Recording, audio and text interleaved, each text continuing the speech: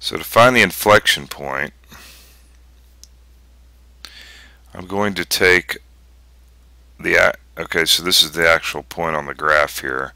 So we take the original function r of x and we plug 2 directly into it. So that's going to end up being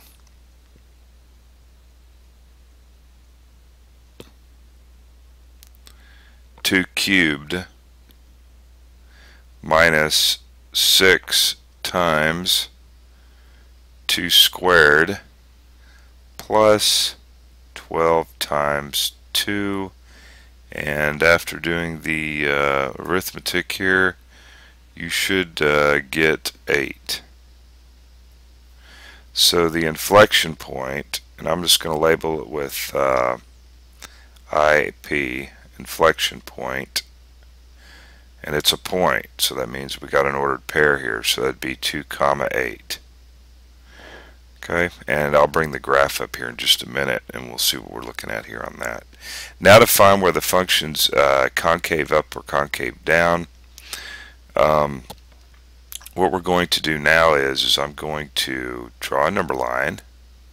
So this is just like how we determined if a graph was increasing or decreasing. I'm going to put 2 on the number line. Okay, and then I'm going to pick some test points.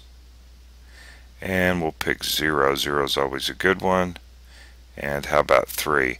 And so what we're going to do now is we're going to take these test points and plug them into the second derivative, and it'll tell us whether the graph is positive or negative. And that's all we're really concerned about, is the sign out once again. So if I were to take 0, take 0 here, and plug it directly in, doesn't matter which one we're looking at, plug it in right here, you get 6 times 0 is 0, and so you get a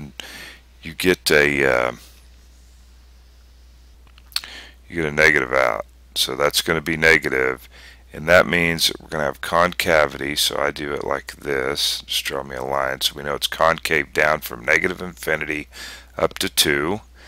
And then I plug 3 in, and 6 times 3 is 18. And 18 minus 12 is going to be a positive number. Okay, and then we say that the graph is concave up from 2 to infinity.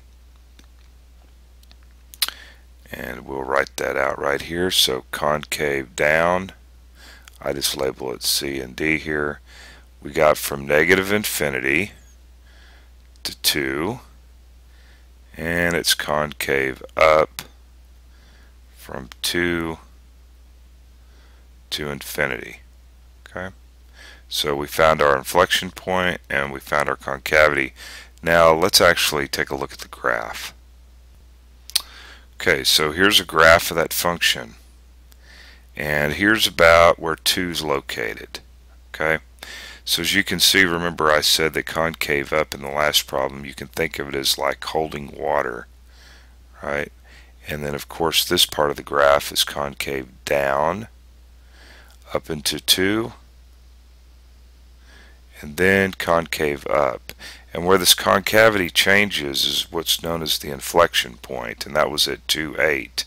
And so we're looking at our coordinates over here, and I'm trying to get close, but as you can see there, anyway, it's at 2, 8 is where the actual inflection point occurs, and that is where our concavity changes. Okay, where the concavity actually changes. We can, let's see, oh, that's zooming out. Let's zoom in real quick here, maybe get a closer look at what's going on. As you can see, the y-axis is really zoomed out more than the x-axis is.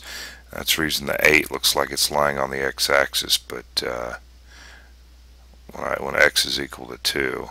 But, okay, so pretty easy. We're going to work lots of these problems, so you'll get the hang of it.